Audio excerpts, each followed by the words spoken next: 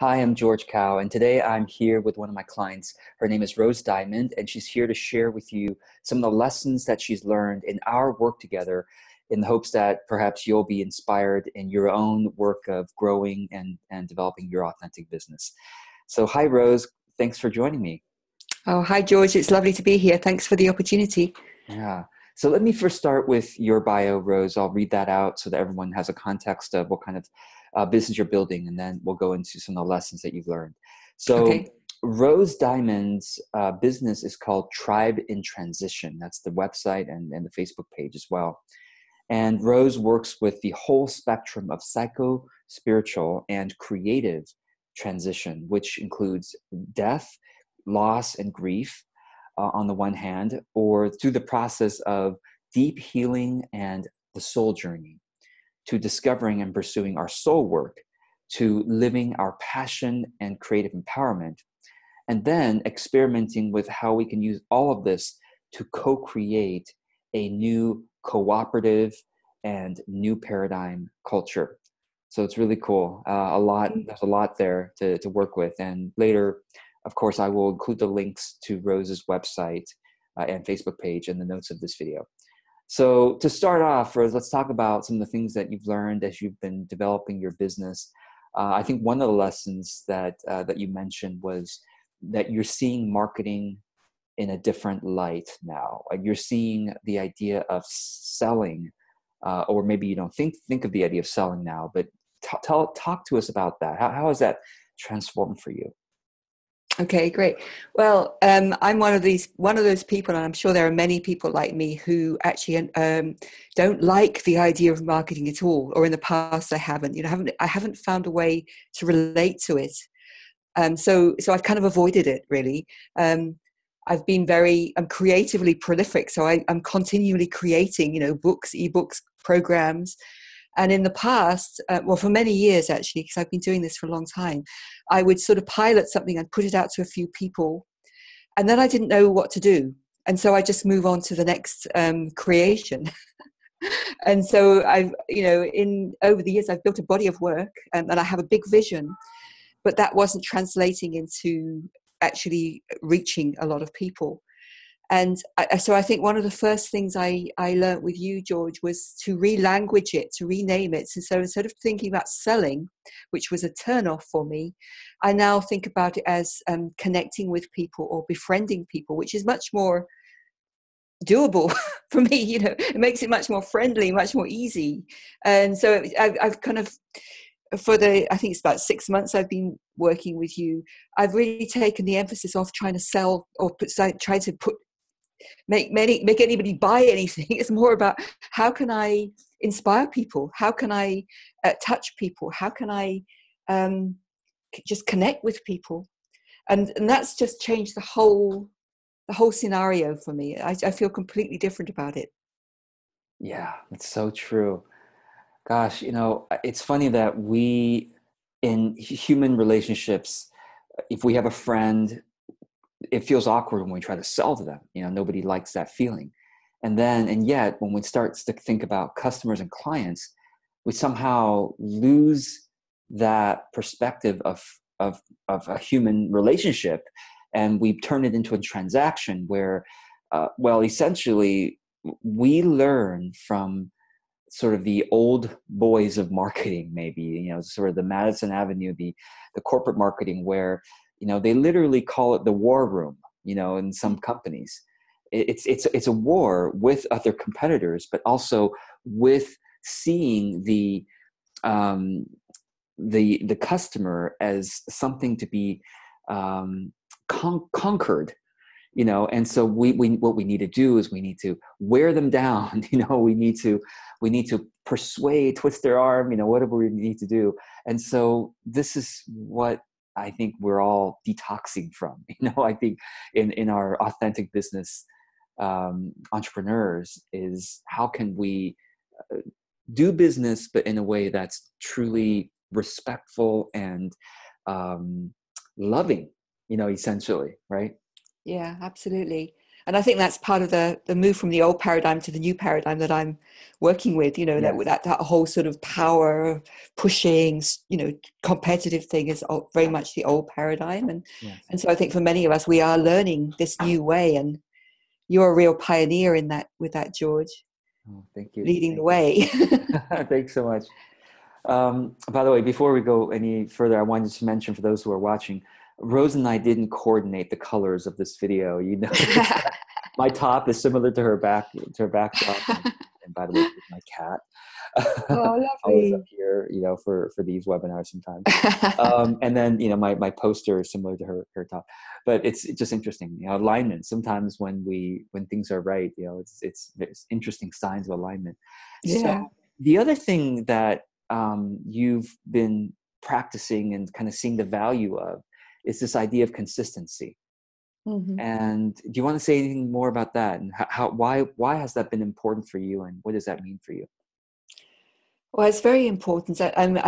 Again, I'm sure, like many other people, I've been quite erratic in the past. I used to do a lot of my writing. I used to do a blog post regularly, and I became discouraged in the end because I wasn't getting any feedback. You know, so I was writing, and I was kind of pouring out all this stuff from my heart and soul, and nobody was speaking back to me.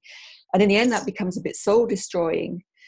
And so I would go through these waves of sort of inspiration and enthusiasm, and then I'd go down into a dip of discouragement, you know. And so I'd stop putting stuff out there. And what I've been learning with you is now I'm doing most of my putting most of my content on the Facebook page, and so I'm just putting out fairly small pieces, but I'm doing it regularly, you know, almost every day. I'll put something out either onto my own page or onto other pages where I'm a member, and that starts to build momentum. And so it's important because it actually signals to other people that, you know, here I am, you know, I am this kind of trusted friend that, you know, that's got something to say that they might want to hear.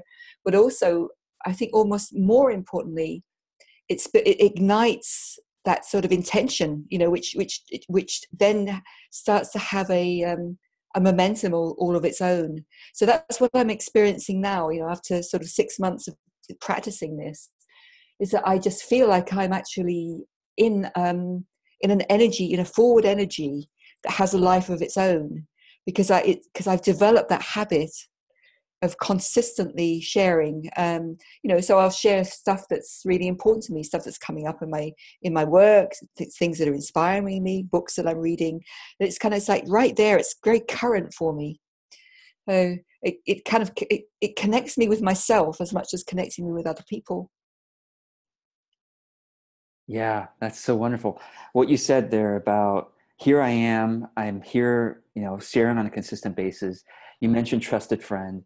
I think that is what happens when we are willing to become consistent, not judging ourselves, but just putting it out there on Facebook page. And of course, in the beginning, when you have zero audience, you may want to start with some Facebook ads to get the content out to the people who could benefit from it. But usually most of us have some network that could benefit from our content.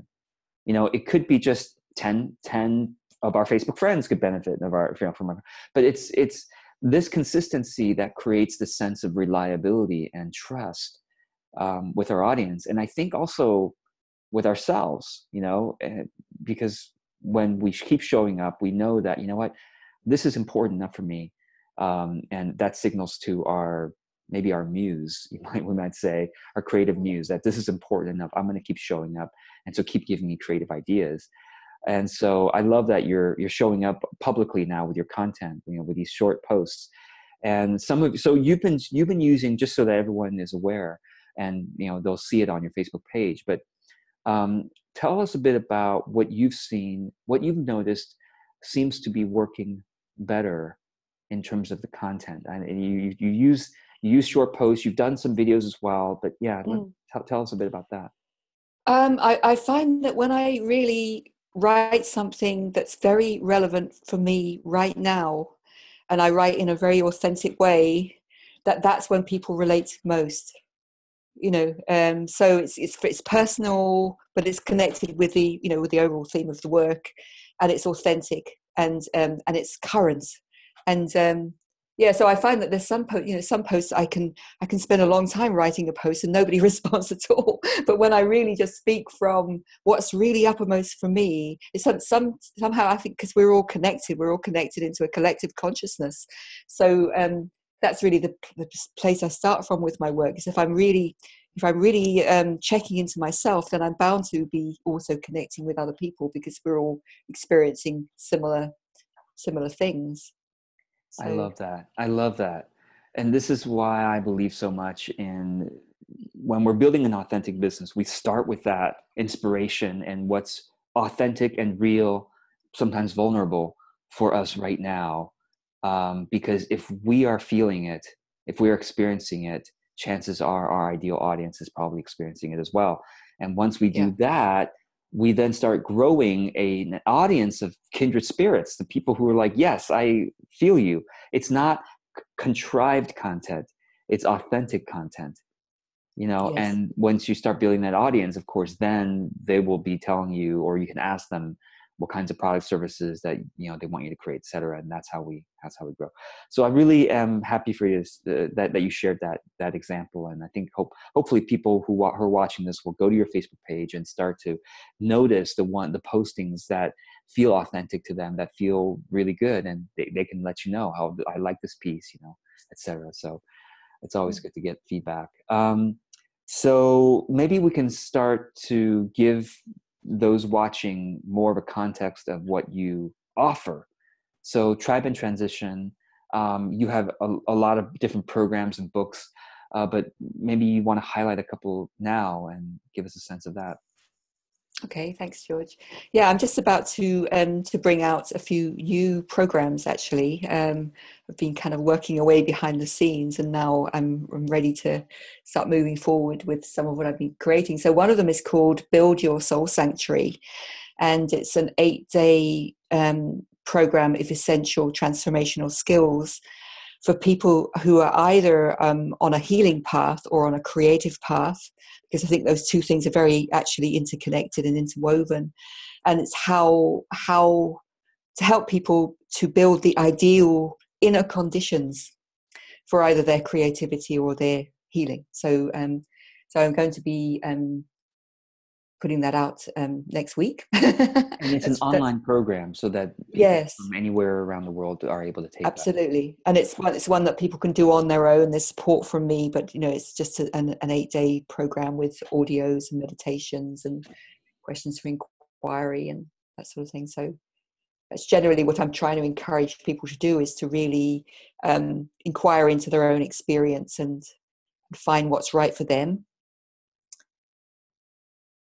It's Yeah. great, wonderful. So I will put a link. We'll put a link in the notes for those who want to check that out. So you said you're about to launch it. It's a DIY do-it-yourself program. So people, it's not something that starts on a particular date. They can take it later as well. Yeah, that's right. So that'll be sort of available ongoing. And then there's another program that I'm really excited about, which I'm calling Transformational Practitioners Support Group. and this is for people who are working in any kind of field, actually, who can relate to that idea about being a transformation practitioner. It's kind of a new name, really. I just, it's the words that I think best sum up what I'm trying to describe. But those of us who are, this process of transformation is quite new, really, in our culture. And I think those of us who are involved in doing transformational work, we're learning it, from the inside out as we go. And what I want to do is give people a forum where we can come together and find a common language, so that we can have a more solid ground to stand on, so that we really know, what are we talking about when we're talking about a transformational process, when we talk about helping other people to transform. What does that mean? What are the skills that are involved in that? What does that mean to us internally? What do we have to work through in ourselves in order to be able to help others? And I'm really excited. I've done similar things to that. I've never done anything quite like this, but done similar things. And I find that when people come together intentionally, with that kind of focus, that something quite magical happens. That we actually create a bigger more inspiring energy field that feeds everybody. So we actually start to bring in inspiration just by coming together like that, and that means that we can all move forward more quickly and more easily and more confidently. So that's the idea with that one. I love that. You said when we come together, there's this energy field that's created. It's so true. And this is why community is so important. And this is an online community so that people are able to meet kindred spirits from all over the world and do it from the comfort of their own home, office, etc. So that's wonderful. That's great. That's great. And we'll put the link for that as well. Is there anything else you want to share in terms of your offerings or your business?